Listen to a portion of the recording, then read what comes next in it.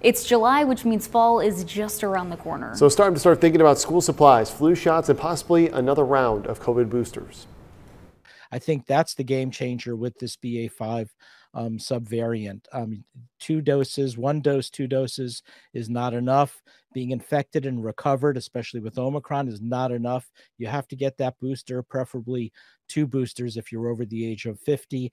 And who knows, we may wind up pivoting to 2 boosters for younger age groups as well.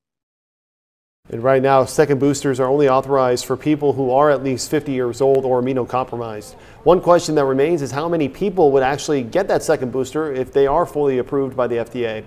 Only about half of Americans eligible for a first booster have gotten one.